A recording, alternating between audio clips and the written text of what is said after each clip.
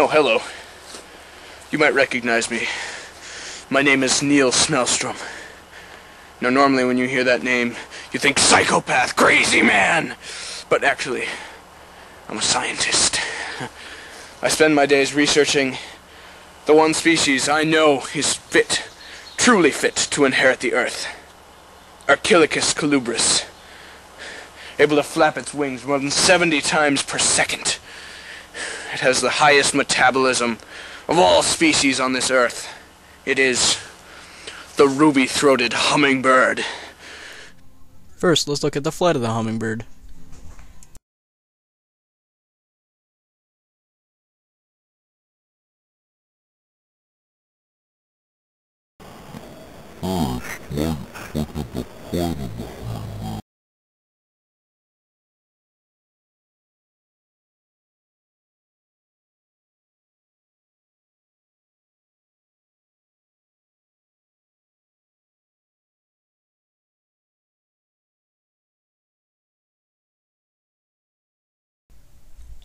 Note how even at 1/32nd speed you can't see the individual wing beats.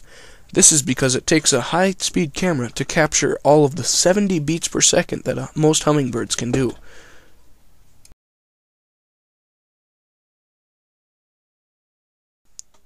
Hummingbirds fly by creating a swirling vortex of air beneath them, keeping them aloft in the air.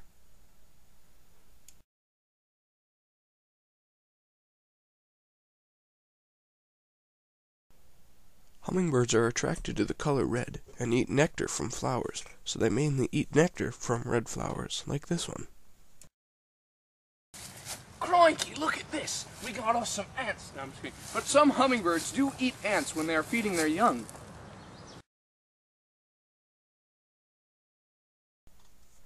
They could also eat butterflies like this, or an ant like this.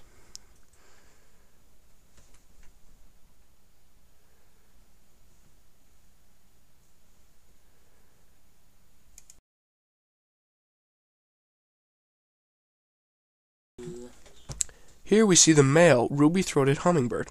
If you didn't notice, it has a ruby throat. It also has an emerald back, a forked tail, and no white on its tail. Here we see the female ruby-throated hummingbird, which is slightly larger than the male. It also has an emerald back, however, has a white throat instead of ruby, and a somewhat longer beak.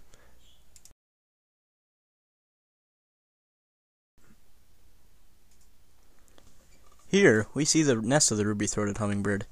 The nest is constructed of lichens and is attached to the tree branch by spider silk.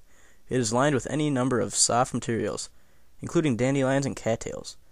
2 small white eggs are laid within 3 days of each other and are incubated for about 18 to 23 days.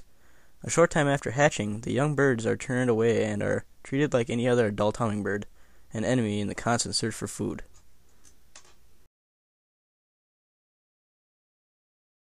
Flight is actually more similar to insects than it is to other birds.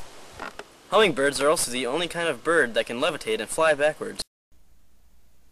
This is demonstrated by this shot of a hummingbird. Hummingbirds fly 30 miles an hour normally, 50 miles an hour when escaping a predator, and they can hit 63 miles an hour when they're in a dive. Hummingbirds generate 75% of the thrust in the downstroke and 25% of the thrust in the upstroke. This is different than what was previously thought, which was that thrust was generated evenly on both the up and down strokes. I hope you enjoyed our movie and learned a lot. So what's next?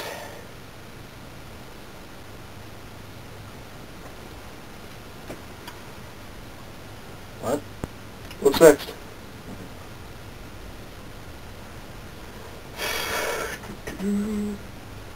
Bloopers! Ah! Oh, fuck, it's on the side of my foot. Shake. Hummingbirds are also the only... Dang it. It is Archilochus. Cut. Hold on. Cut.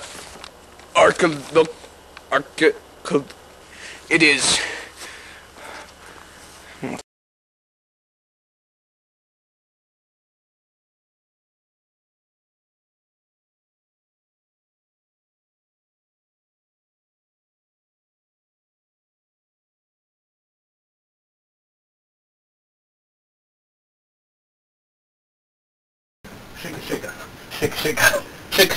Shake.